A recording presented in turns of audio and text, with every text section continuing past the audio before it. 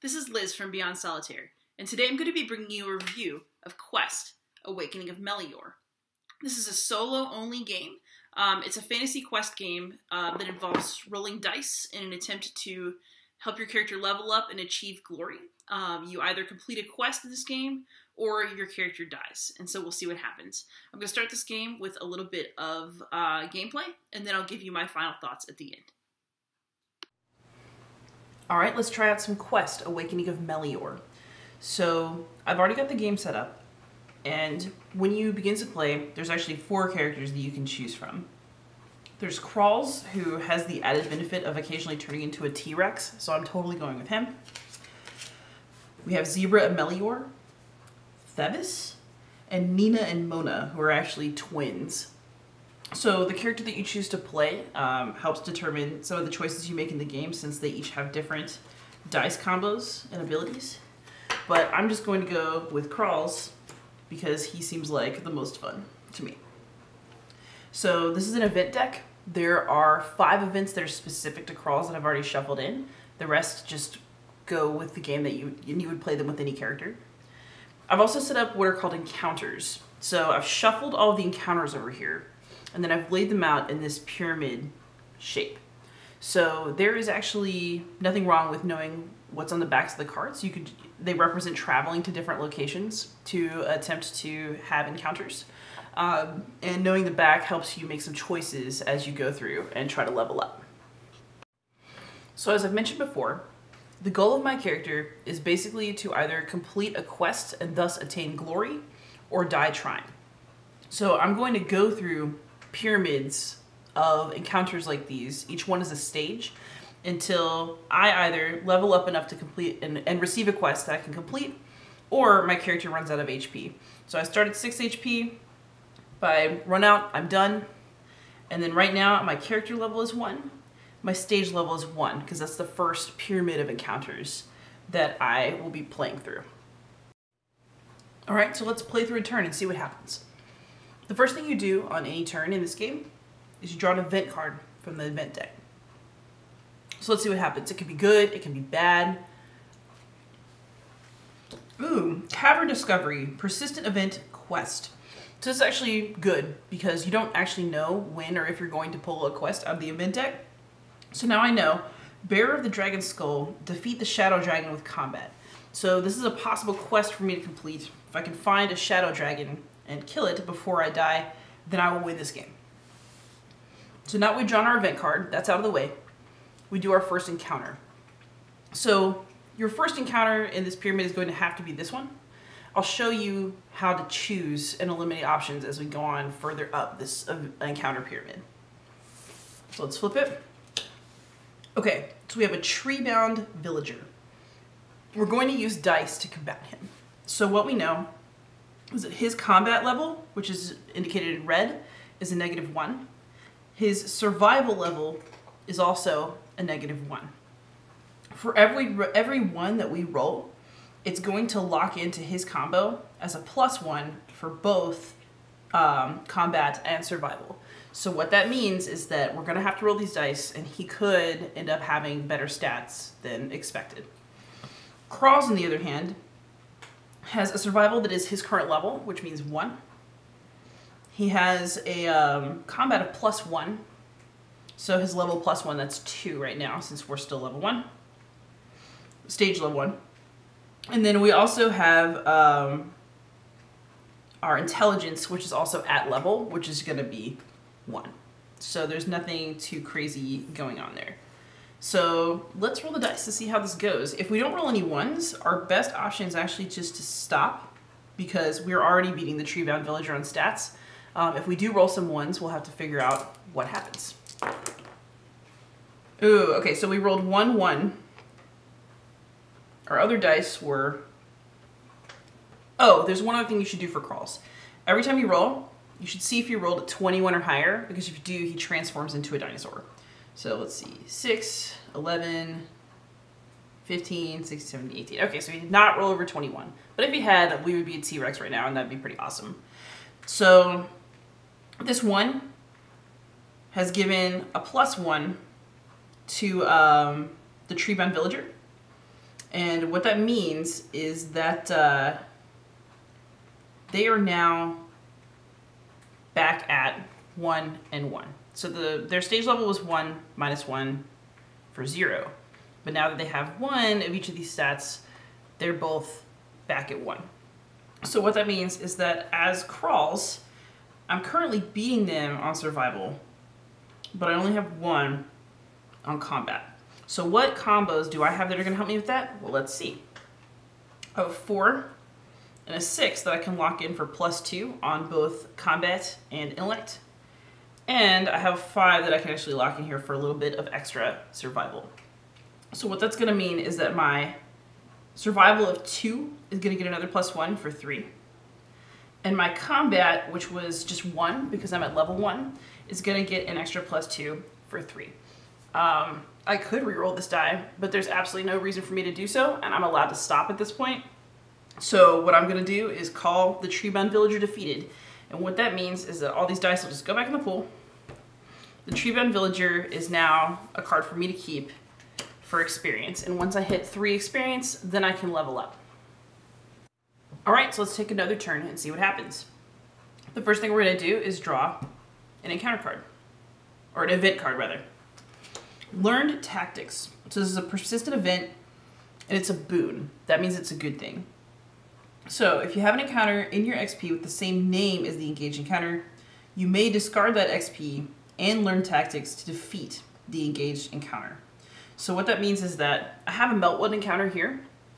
When I'm going after, if I go after this Meltwood encounter, if I am having a hard time beating it and I don't want to lose the HP, then I am allowed to discard this card and discard my Meltwood encounter that I just beat in order to beat this automatically.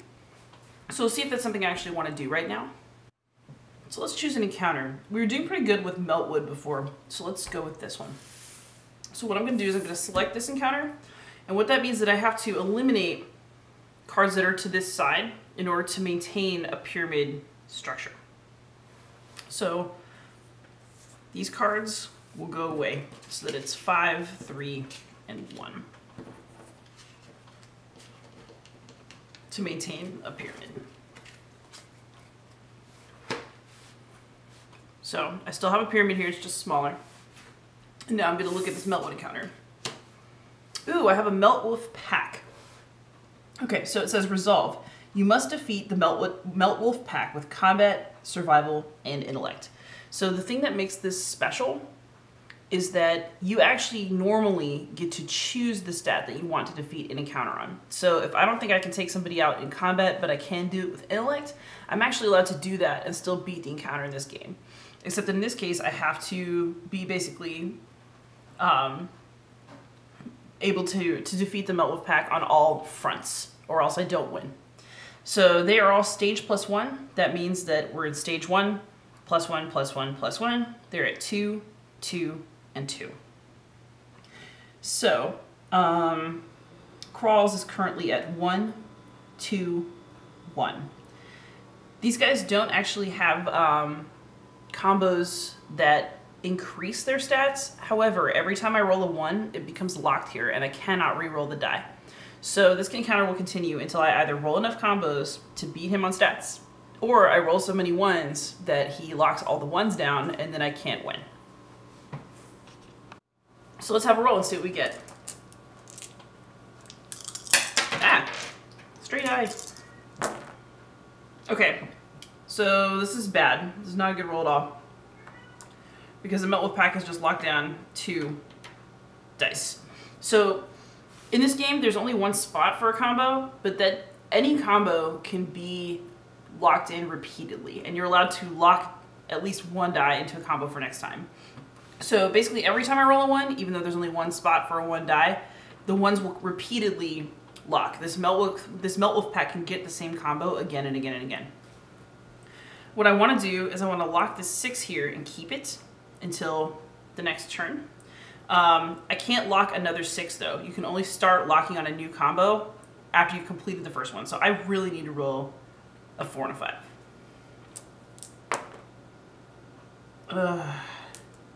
Let's keep going. So I got my 5. We're just gonna keep rolling this until it's either a 4 or a 1. 2, 5, 5, 2, 6, 4. Ooh, that took a bit. So you can re-roll things endless times until all the dice are locked down. So a lot of this game is pushing your luck to try to see if you want to go for that next combo or not, or if you just want to stop. So this actually has worked out because my stats are now high enough to defeat this Melt Wolf pack. If that had not happened, the way this normally works is that when an encounter defeats you, you take the largest stat difference. So if, you know, let's say that theoretically this thing had me beat by 2 on intelligence, but 1 and 1 on the other stats, my damage would be 2, technically. But since this stage level is 1, that damage is limited to 1 in this stage. The next stage it would be 2. So the Melt Wolf pack is defeated. We're going to put him in our little experience pile. Hopefully we'll be leveling up soon. And now we'll go on to another turn. All right, so let's play another turn. It will be the second to last turn of this round. So we've had 2 encounters, we'll have 2 more, and then this stage will be over and we'll move up a stage and hopefully by then up a level. So let's see what our event is this time. Unfounded Rumors, a scout event. Ooh, okay, so if you could enter a glow mount encounter, you can't choose to enter a non-glow mount encounter. That means we're stuck with this. Okay, so if you do, okay, I'm not entirely sure what this means. If you do enter something that's a non-glow mount encounter, or just enter the encounter. Okay, I'm gonna assume this means if you do enter a glow mount encounter. It's a little unclear, but that's what I'm gonna assume it means. So you roll a die. If I get a 1, 2, or 3, I cannot defeat this encounter with intellect. If I roll a 4, 5, or 6, I cannot defeat this encounter with combat. So one of my stats is gonna be knocked out for now. Let's see what we get. A 3. Okay, so intellect is not gonna work for me in this particular encounter. I'm gonna have to just ignore that stat and try to beat it on survival and combat. The other thing that's interesting about this card is that this little icon down here stands for what's called inspiration in this game. So once this round is over and the event has passed, I have a choice. I can spend one of my experience cards that has an inspiration icon on it to gain a combat or an intellect on a turn. So what that means is that I can sacrifice the experience that I might be saving to level up in order to make it through an encounter, so I get some short-term benefits that I might need in that moment by giving up my long-term experience accumulation. So this is our current event. It'll go in the discard pile. If I want to use it for inspiration later, I can, because I have a tree-bound villager that has that inspiration icon on it. So it's a decision that's open to me later in the game. So let's have a look at this glow mount encounter. That means that these guys will all go away. That's really unfortunate since I like the Meltwood encounters as crawls. And let's flip it and see what we get. Ugh. Okay, we got a Crystal Sorcerer. I guess it's a good thing we can't beat her on intellect because, good lord. Okay. So, her combo is every time I roll a 1, she gets +2 combat. Ugh. So, she's probably gonna kick my butt here. But right now, her combat is 1. My combat is 1. I have to increase my combat while not increasing hers if I want to make it out of this alive. Let's move this to the center to make it easier for you to see. So, let's see how this goes. Oh, also, this level 4+, what this means is the stage level 4+. So right now we're just in stage 1, but if we were in the 4th stage and we'd been playing for a while, I could not defeat her with intellect unless I could also defeat her with combat. So basically it forces me to use both stats in a later round. Right now, it doesn't matter. Combat is all we have at this moment. So let's roll and see what we get. Did we roll any 1s? No, we did not. So that part's good. The problem is we didn't roll anything that was particularly useful. So I'm gonna put my 4 here. And the problem is that in order to, okay, well actually I have 2 options. I can call a tie right now because she and I are tied on our combat stat. So if you're tied, what that means is that you can actually call a tie, defeat the encounter, and just take a hit of 1 HP and keep going. If you want to beat her, like, and not lose any HP, that would mean that I have to reroll these dice, which risks giving her the combat that she needs to kick my butt. So I think what I'm going to do with 4 dice left is I'm actually going to call a tie. So it's 1 to 1. I can defeat her on just this stat. I don't have to worry about that stat. So I'm going to call her defeated and knock my HP down by 1. That way, I have 3 experience points and I can spend them to level up.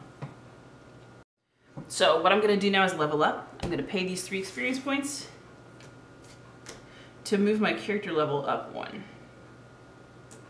And this die should go back over here for now. So what that means is that Crawls is now level 2. That means that this stat is a 2. This stat is a 2 plus 1, or 3. And this stat is a 2, because it's my level that determines the value of the stat. The stage stat is still only 1. So for this encounter, I might have a slight advantage. We'll just sort of see what I get.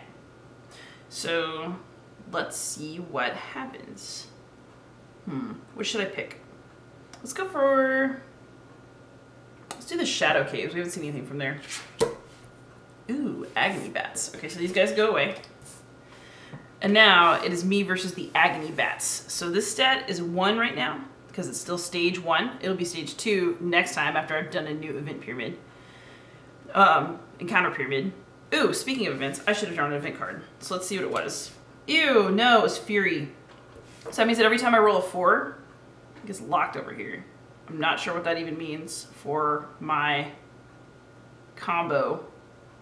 It kind of might mean that I'm screwed. Let's see what happens. So I have to deal with this event. Ugh. Okay, so every 1 I roll is a +1 combat for the Agony Bats. Every 4 I roll, which I would have needed to get higher combat, is gonna lock over here. So I might just be kind of out of luck for this encounter. Let's see. Maybe I'll roll really high and get to turn into a dinosaur. 11. Nope, still 18. That's not going to work. So the good news is I did not roll anything that is going to help the Agony Bats either. So actually what I can do is, since I leveled up, my combat is 2. Its combat is only 1. So actually, I could defeat this encounter with the Agony Bats and win the round. So now that we've played a little bit of Quest: Awakening of Melior, what do I have to say about it? I have to say that it's okay. It's a game that mechanically works, but I actually would like to see the theme come through a lot more in the game. So each of the characters has had something pretty dramatic happen to them. Crawls, who we were playing with, after an event where the second moon rises, finds himself merged with his best friend, who is a dinosaur. One of the other characters has developed some surprise magical powers that she doesn't know how to use yet. The twins are actually sisters who are on the run from something terrible that's happened in their hometown. And Thevis is on some sort of quest for redemption. And that all sounds actually really interesting to me, but it doesn't really come through in the game, because you're just looking for a random quest from the deck that, you know, basically these people have all had something really dramatic happen in their lives, but they choose to attain glory or die at just this moment. There's this sort of idea that there's a mystery of something going on in Melior at the time of this game, but that mystery is not solved by playing the game. And I think that I would feel more attached to and interested in the gameplay if that mystery were something that really came through as I was playing through it. So those are my thoughts, and I hope that you enjoyed this review. Happy gaming!